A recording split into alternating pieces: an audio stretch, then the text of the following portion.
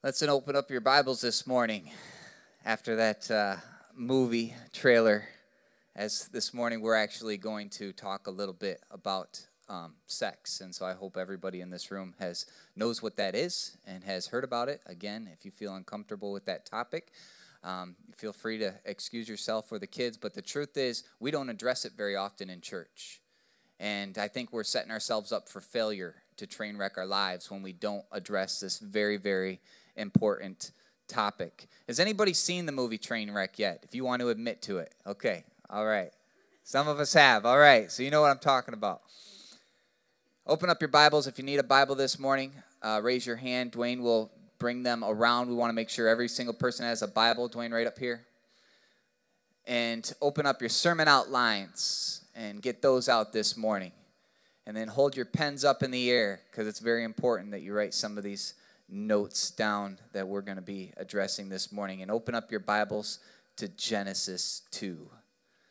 Genesis 2. Very first part of your Bible.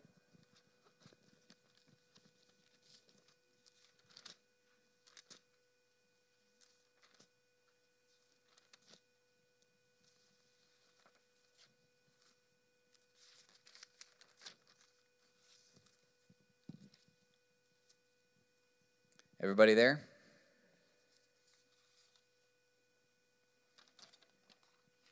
Say amen if you're there. Genesis 2. All right. In this movie, since Amy was a little girl, she has been hearing from her father that monogamy isn't realistic. And so Amy grows up and lives the crazy lifestyle, not ever committing, not believing that commitment is possible, moving from one relationship to another.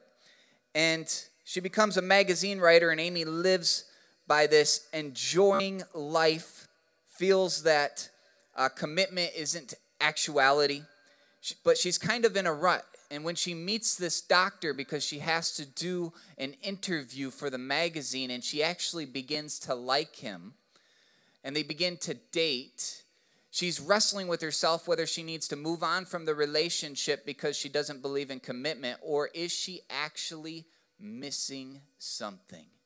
Is she actually missing something in her life? Is all the people that live this type of lifestyle actually missing out on something? And I think they are. Say, missing something. Missing something. In Genesis 2, we see that Adam felt that he was missing something as well. In Genesis 2, when Adam looked at all of creation, here's what it says. It says, the Lord God said, "It is not good for the man to be alone. I will make a helper suitable for him." And a lot of people use this verse. Save my spot there. A lot of people use this verse as a verse to talk about marriage, trying to push people into marriage, saying that we need to marry. And I don't think this verse is saying that. And I'll show you that at the end. So please stick with me for the entire sermon, because I'm going to show you what that alone word, I think, really actually means. It's not saying that everybody needs to get married. It's not saying that just go out and get married, but there is something about Adam realized that he was alone. He was missing something. The world today says that we're missing something. In fact, the rate of divorce for marriage has obviously increased over time. In fact, in the recent years, they're saying that it decreased, but the reason for this is that the marriage rate is decreasing, but so are the people who are actually choosing to get married. People now just live together. They feel that it's okay just to be in the same house, to be in a relationship, but they don't want to get married. There's a lack of commitment somewhere in their part because they feel like there's something missing. See, culture tells us that this is okay. So living together is on the rise, divorce is on the decrease, but really it's not, because people are just breaking up today and moving on from relationship to relationship, but they're not getting married, so they're really not getting divorced, okay? So it hasn't changed. In fact, the rate of divorce for years has been between 40 to 50%. And couples who attend church, and this is something that society or culture won't tell you, couples who actually attend church are twice as likely not to divorce. Culture won't tell you that. They'll tell you that Christians are divorcing at the same rate, and that's true. Inside the church they are, but couples who actually attend church have twice as much likely to actually stay together. So I got this for you. The couple that prays together stays together, right? Amen. Culture won't tell you that, because culture tells you there's something missing. There's something missing. Culture's pushing an envelope for sex upon us and teaching us and showing us and instructing us how to live in relationships. But I got to say, if it's so good, then why is the divorce rate? Why has it been at 40, 50%? Why are people jumping around from relationship to relationship? Why are people constantly looking for something more? Because they still feel alone. There's something missing. And so what I want to do is I want to paint for you this morning on Genesis 2, God's design for marriage, because I care about you enough, even with as uncomfortable as it is, to actually elevate, and I want to show you, and this is my goal for this sermon, to really raise up the gift and the blessing of marriage. I want to raise up God's design for marriage, because culture's not teaching that. The world's not teaching that. Your friends outside the church aren't going to tell you this. And so the Bible is the only thing that will instruct us on God's design for marriage. And God has a specific design. Doesn't it make sense that the creator of it is the one that should actually instruct us on how to actually live it out? And so I'm going to raise it up, and then I'm going to actually address some of the downfalls, because I want to address some singleness in here. All right? This isn't just for the married couples. This is everyone, how we're designed to be in relationship and how we're to live that out. And so I'll address that this morning as well. So let's get started with Genesis 2, 20 through 25.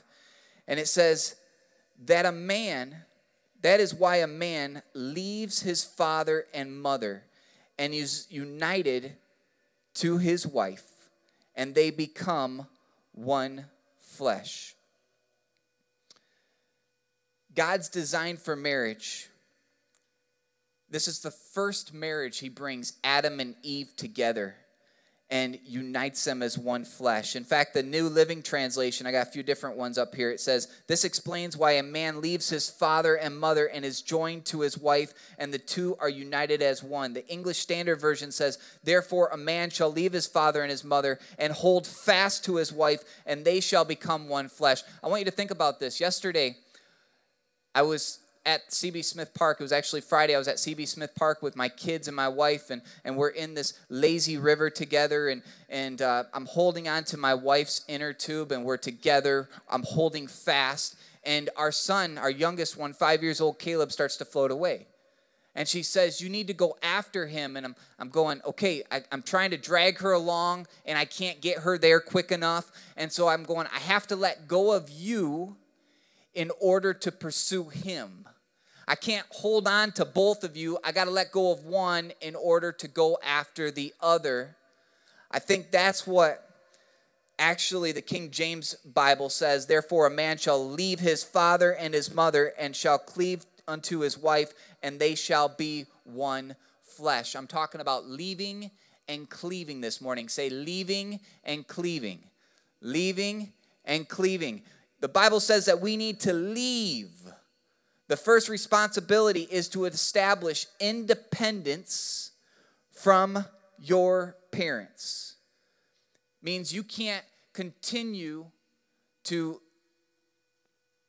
be instructed by your parents if you're going to cleave to your wife. You can't continue to hold on to your parents and have a stronger relationship with them, because you need to leave that in order to cleave with your wife. When I first got married, I remember how very difficult this was, because my wife and I got married at a very young age. I was 19 years old.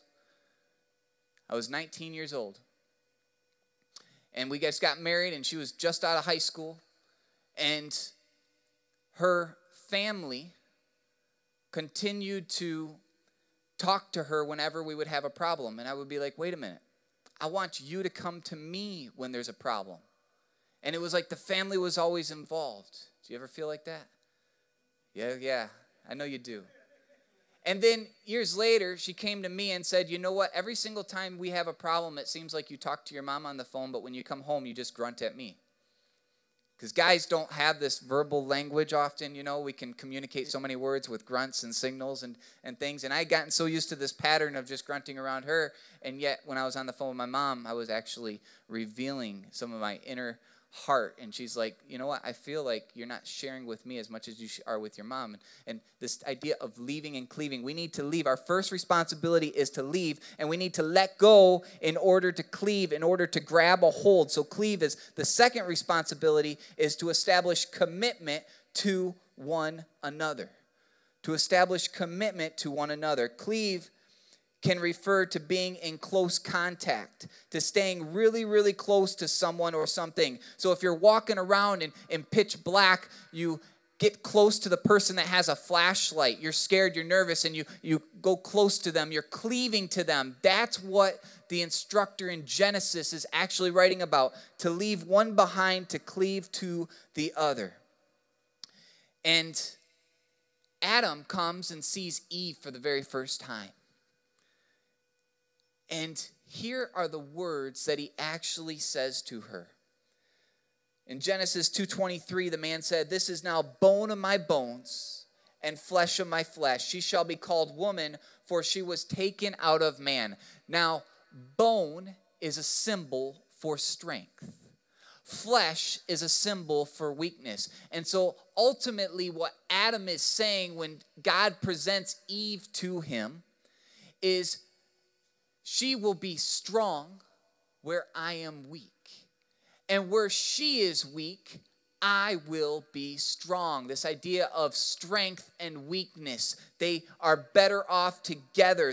They're complete one another. Where she is weak, I will be strong. It sounds a little bit like a covenant. I want to talk to you about covenants and contracts. Say covenants and contracts. Covenants and contracts. A contract is an agreement of services that are to be rendered to me for an agreed upon amount of money. And so a contract is to make sure I receive the services that I'm paying for. It's for me to actually receive something. A covenant is quite different. It's actually a promise that I enter into where I'm giving my word that I will give you what I am promising. Do you see the difference? A contract is to receive. A covenant is actually to give. I give a promise and I'm going to fulfill that promise. That's a covenant. A contract, you need to render services to me. So, got three little things. A covenant is based on trust between parties. A covenant is based on trust. I'm going to give you my promise and I'm going to fulfill my promise. That's a covenant. A contract is based on distrust. Because I don't believe you might fulfill your end of the bargain, I'm going to sign this contract to make it clear what you're going to do for me. That's a contract. A covenant is based on unlimited responsibility. I'm going to continue to honor my covenant. And no matter whether you honor yours or not, I'm going to honor mine. That's a covenant. A contract is based on limited liability. As long as you're entering your part of the agreement, then I will continue to fulfill my part of the agreement. Number 3, a covenant cannot be broken if new circumstances occur. A contract can be voided by mutual consent. So in order to make sure my pool cleaner services my pool, and I don't really have a pool, this is just an example, we write a contract agreeing to a service that will be rendered. He will provide for my pool upon an amount of money that we agree that I will pay. If he does not provide the service, I fire him. If I don't pay the amount of money, he sues me. It's a contract. A contract is to receive. You're receiving services or you're receiving amounts of money. A covenant is to give. A contract is for me to get something out of it. A covenant is for me to give something into it. Do you see the difference there? Covenants and contracts. Marriages were never meant to be contracts. Marriages from the beginning of time were designed to be covenants. Think about the vows that we say. Think about the agreements that we enter into. The traditional marriage vow says to have and to hold from this day forward, for better or for worse, for richer, for poorer, in sickness and in health, to love and to cherish till death do us part, according to God's holy ordinance. Now, it doesn't say, I'll love you when we're rich, but when we're poor, I'm out the door. It doesn't say, I'll love you when things are going well, but once things start to go bad and we have some troubled times, I'm leaving. It does not say that I'm entering into a contract where if you get sick, goodbye, so long, adios. I'm finding out somebody else who can fulfill my needs.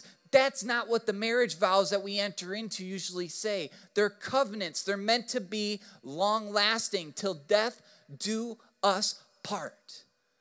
But so often, we treat marriages, or the world tells us to treat marriages like contracts. If someone's not fulfilling your needs, find somebody else. If someone's not loving you, and then in our marriages, we have these type of thoughts. I will love her if she. I will sleep with him if he. Right? We're going to get real this morning. I will take her out if she. And we have all these different thoughts that if they fulfill my needs. And so when I do marriage counseling, and I do a lot of marriage counseling, especially here in South Florida, I do. And I'm not a certified marriage counselor, but I have become certified as a facilitator for a program called Prepare and Enrich. Prepare for future marriages. It's premarital counseling. Enrich for people who are already married who need marriage counseling. And so I sit before people and I actually instruct them over 10 different categories on marriage that normally end in divorce around these categories of finances, problem solving, conflict management, stress, anxiety, how to deal with all these different things that usually come up, parenting, sex. Yes, sex is a problem sometimes in relationships, and we're going to deal with that this morning. And so I usually instruct these people and facilitate these marriages because I want to spiritually guide them what the Bible teaches about relationships and marriage and about living together in covenant. And then one of the first things I tell people, couples who are normally in problems, is you need to take the D word off the table. You need to take the D word off the table. Don't use it. Act like it's a cuss word. Act like it's the worst thing in the world. Act like it's a knife dividing you. Don't say it. No matter what goes on, do not say the word divorce, because too often we in the church are treating marriages like contracts instead of covenants. If you don't render the services that I'm requiring, if you're not meeting my expectations, if you're not doing what I ask you to do, then guess what? I'm going to divorce you and move on. And what you're saying is, you're being manipulative and controlling by using that word, because unless you do what I'm telling you to do, I'm moving on. We're not committed anymore today. That's a contract. But God designed it to be a covenant. So we need to take that word off the table. And then we say God's holy ordinance. Why? Because God sets the example of covenant. And I just want to show you the example that God sets.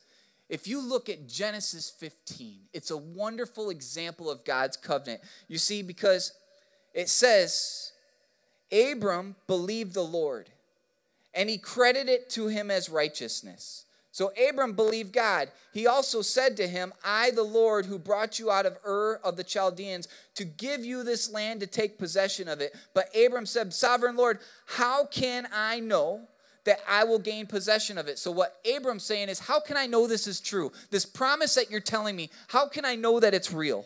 So the Lord said to him, bring me a heifer, a goat, and a ram, each 3 years old, along with a dove and a young pigeon. So bring me a little farm community and put it beside me, and I'm going to show you these promises. And so what happens is Abram brings the goat the lamb, the heifer, the pigeons, and he cuts them in two. He divides them in half. Because when someone would enter into a covenant in the Old Testament, what they would do is they would take an animal, they would sacrifice it, they would spread out the two halves, which I know is kind of disgusting to think about, and then both parties would walk through these carcasses in order to symbolize, if I break my promise, if I break my covenant, I'm as good as dead as they are. You can spill my blood just as the blood of these animals have been spilled. So they're entering into this promise together, saying that it is promise unto death. And so you didn't want to break your covenant. You didn't want to break your word. You didn't want to break your promise back then. Well, here's the thing that God does with Abram, which is so amazing, this example he gives. He tells Abram, divide these animals and spread out the carcasses, and the blood spill all on the ground. And then what he does is he put Abram into a deep sleep off in the corner. And then God comes down in the form of a smoking pot and enters through these carcasses by himself. And what he is saying is, Abram, I know you're going to break your covenant. I know you're going to break your promise. But if you break your promise, I die. And if I break my promise, I die. And that's a foreshadowing of the gospel message of Jesus Christ.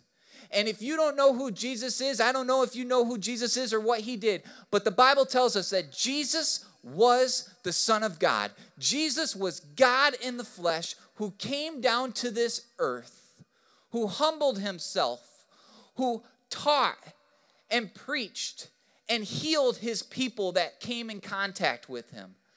And he did not deserve to die because he was God in the flesh. He was holy and righteous and perfect.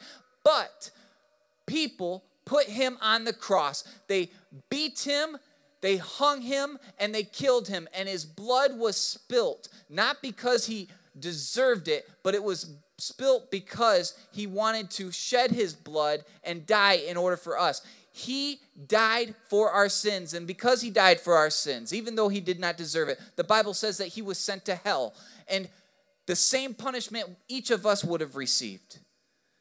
But after 3 days, God raised him from the dead. And the same gift and opportunity is given to each one of us. God raises us from the dead if we believe that Jesus Christ paid the price on the cross for our sins. All we have to do is have faith that Jesus paid that price. And so Christians for centuries celebrate the death and resurrection in two ways. The first is through communion.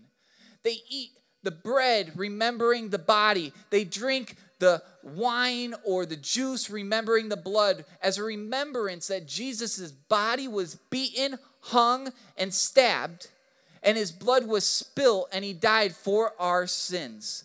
The second one that we establish is the sacrament of baptism, where a new believer is lowered into the water, symbolizing that Jesus was lowered into the grave and spent 3 days in hell. And then that person who's being baptized is lowered into the water and they're raised back up again, symbolizing to us that we are raised from the dead as well if you believe in Jesus Christ. The water washes you clean, showing that you are dead to yourself. You are dead in your sin, but you've been given new life and now you are made clean. And then Jesus gives us this wonderful promise of a gift, the gift of the Holy Spirit. Notice that we don't have to do anything to receive this. We have a giving and covenantal God who gives us a free gift of the Holy Spirit, which says the Holy Spirit will come inside of you and will dwell in you. He will be inside of you. God's given us the gift of the Holy Spirit, which is a constant reminder that we've received his covenant of grace. God is now living in us. He's joined himself to us. We cannot separate ourselves from God, nor do believers want to. And so look at this covenant that God establishes between a man and a woman. He says to become one flesh. They are to become one flesh. You cannot separate them. They are joined together. Just as God is joined with his church, just as God is joined with his people, just as God is joined with the believers. You cannot separate the Holy Spirit from a believer. So is the same with the marriage covenant. God is setting an example of his marriage to the church. He is the groom and the church is the bride. Believers are the bride of Christ. The church is the bride of Christ. Jesus Christ is the groom, and you cannot separate the two. So why do we even try all the time? And so God established this covenant of becoming one flesh. And so it says in Genesis 2:25, Adam and Eve were both naked and they felt no shame. What does that mean? They were having sex. Everyone say, sex is good. Sex is good. I thought I'd get some amens on that one. Sex is good.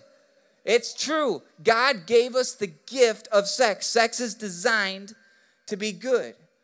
But here's what we don't often realize. Sex is meant to be the glue that holds us together. And it says, and they became one flesh. Did you realize that sex is an emotional and spiritual superglue? That's what sex is. It's an emotional and spiritual superglue. It deeply bonds people to each other, whether they are aware of it or not. In fact, your brain has neurotransmitters. And in the thing of sex, the act of sex, what happens is we release certain chemicals that those neurotransmitters take to our brain, stimulating it, telling us to release this chemical called oxytocin.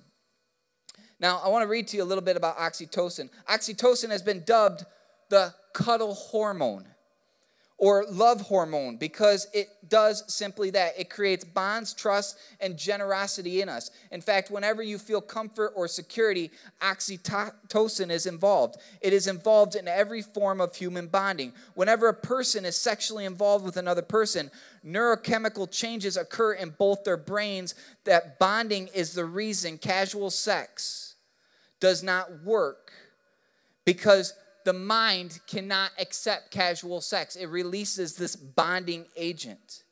And so sex is an enhancing an emotional bond between them, whether they want it or not to be. When a mother is in labor with her child, the body releases oxytocin. When a baby breastfeeds with a mother, it releases oxytocin. Why? Because God created this chemical in order to create a bonding agent such as superglue that combines these relationships together between a mother and a child. It's the same thing that happens when people have sex with one another. They're chemically rewiring the brain to bond with one another. So it's impossible to bond to something or just have casual sex without bonding to something. In fact, in this movie, the truth is, Amy wasn't just having one relationship. The problem with Amy is not that she did not want a husband. The problem with Amy is that she had multiple husbands. Every time she had a relationship and sexual intercourse, she was bonding herself to somebody else.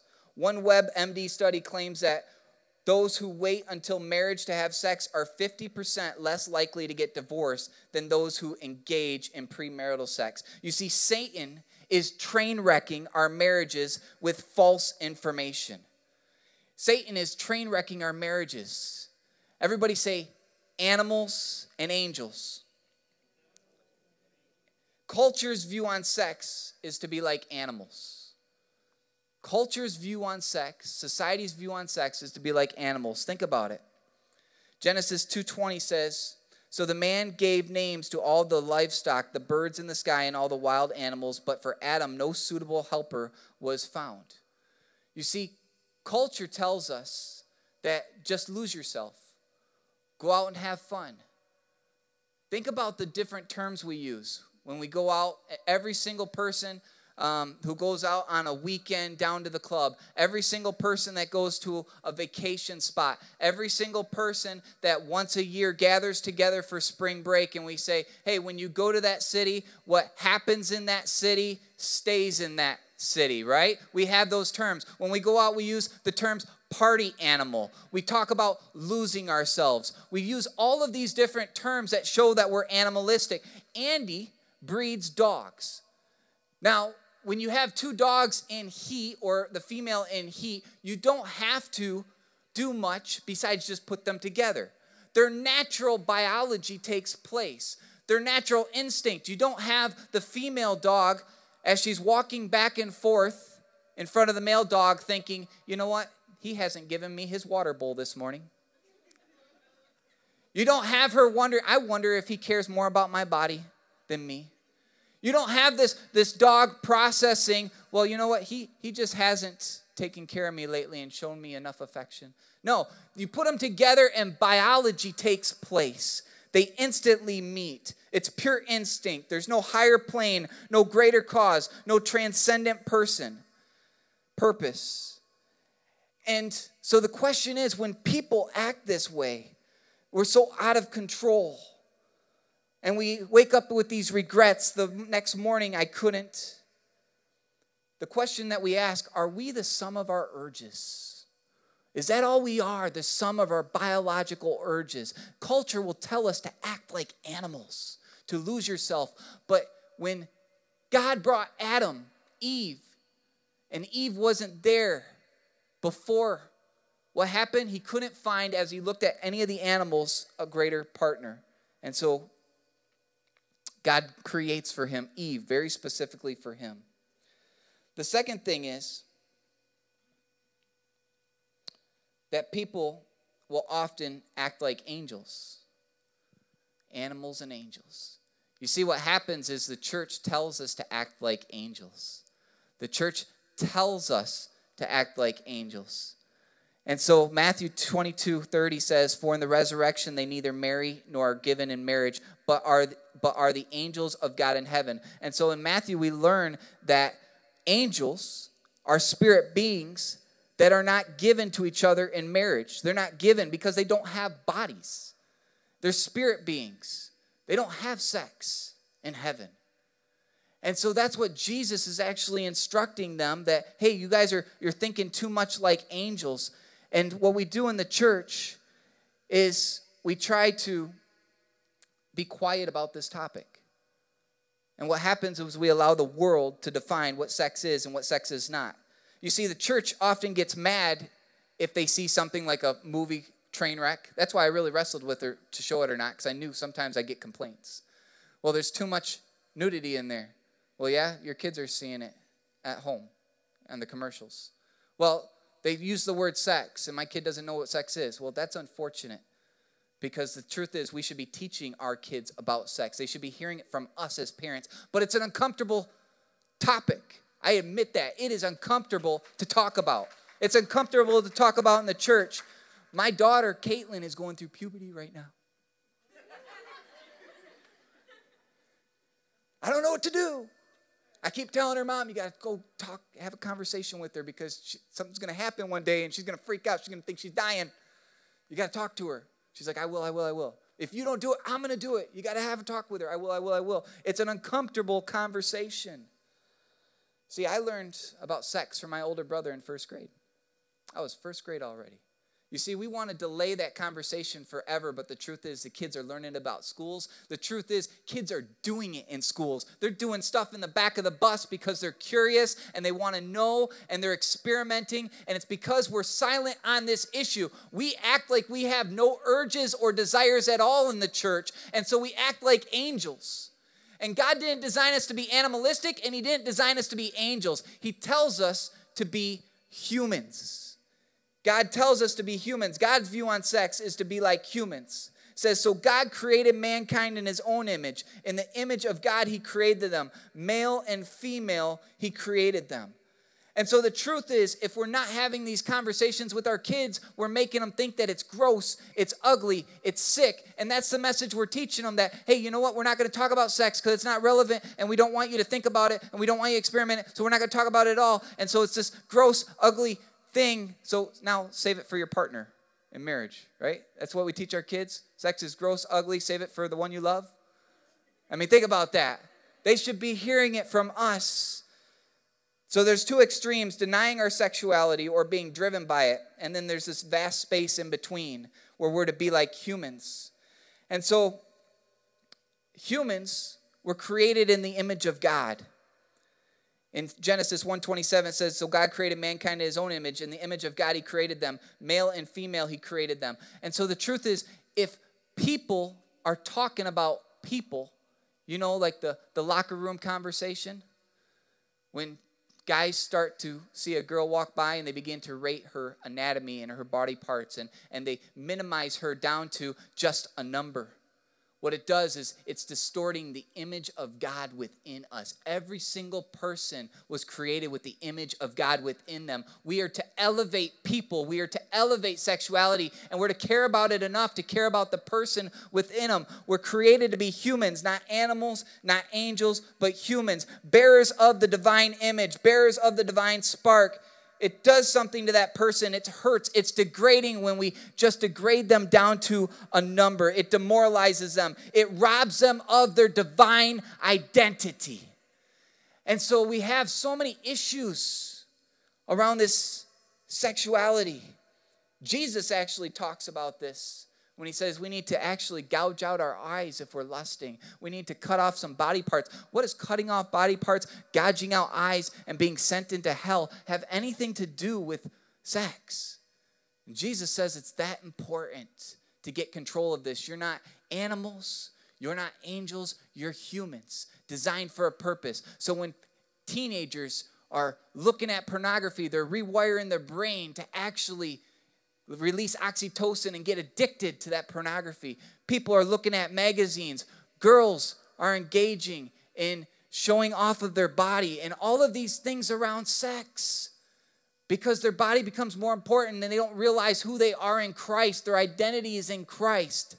And the last thing, because we got to go this morning, I could talk all day about this because it's such an important topic. I want to address the something we're missing. Because there's something for not just marrieds, but singles. What God is calling us to is for both of us, married or singles. Look at what 1 Corinthians 7:7 says. I wish that all of you were as I am, but each of you has your own gift from God. One has this gift, another has that.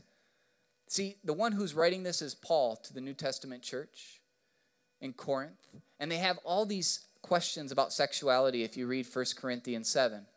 Whether someone should divorce, get remarried, whether it's okay to have sex, and he's hearing all these different reports about people actually having incest with one another and bragging about it in the church, and Paul addresses all these issues. I want to preach a series on 1 Corinthians sometime in the near future because it's the culture we're living in today. I believe it.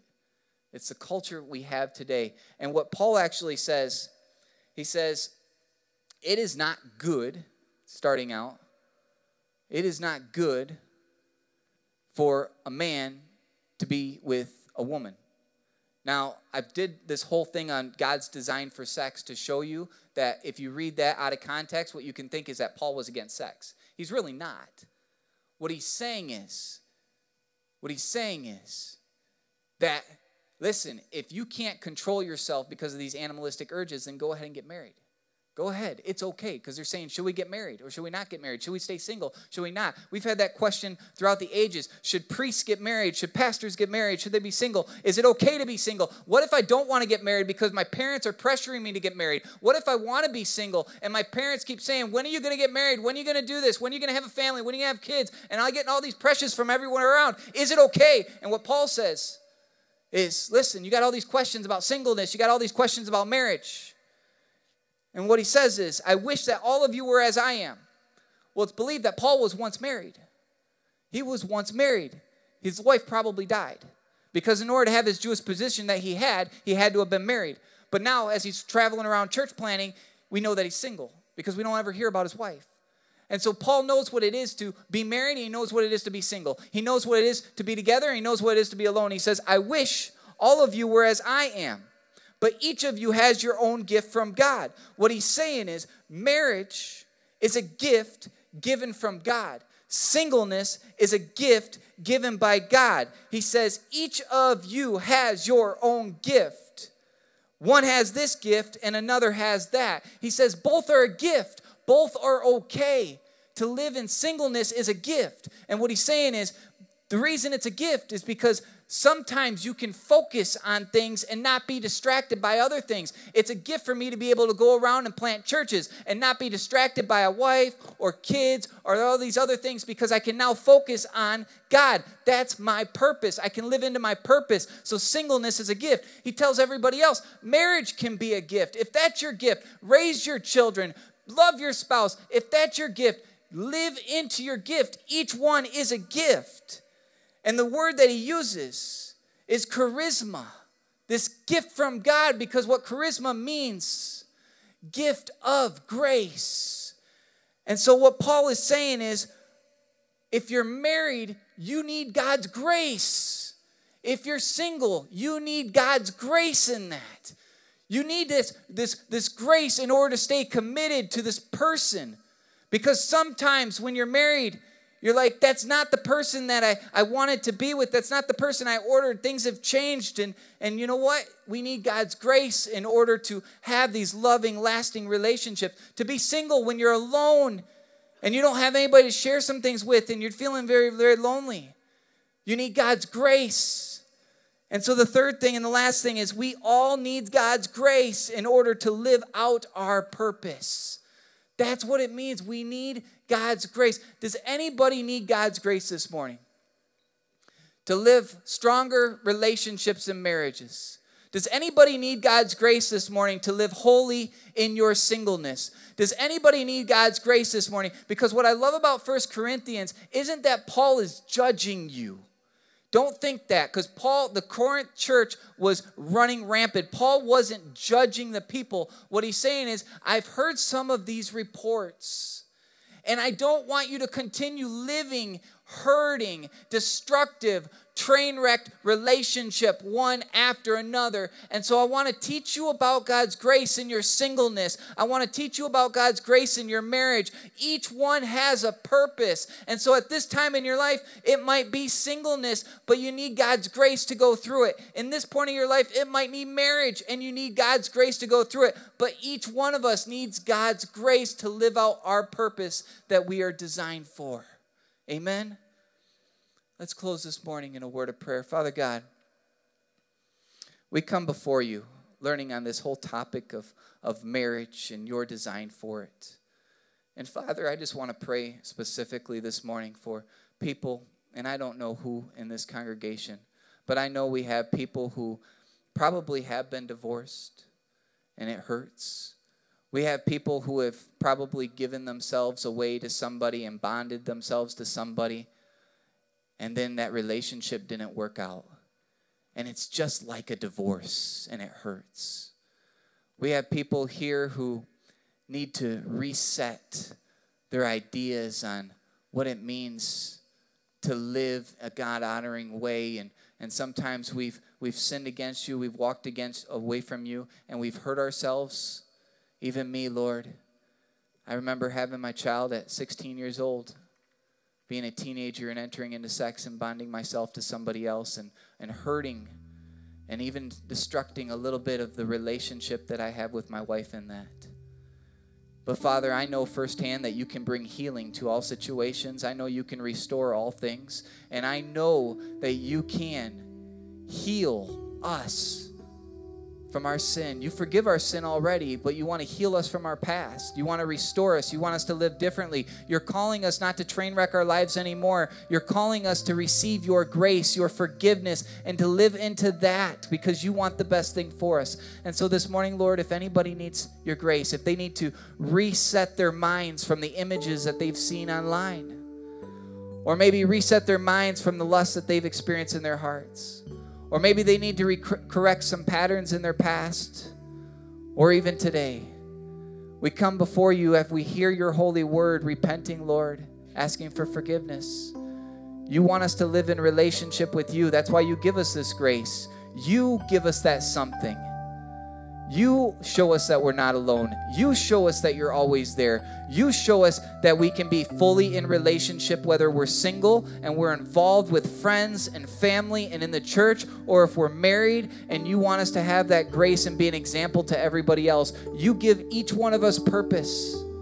So, Father God, we just ask for your blessing and your Holy Spirit to reset those who need to be reset.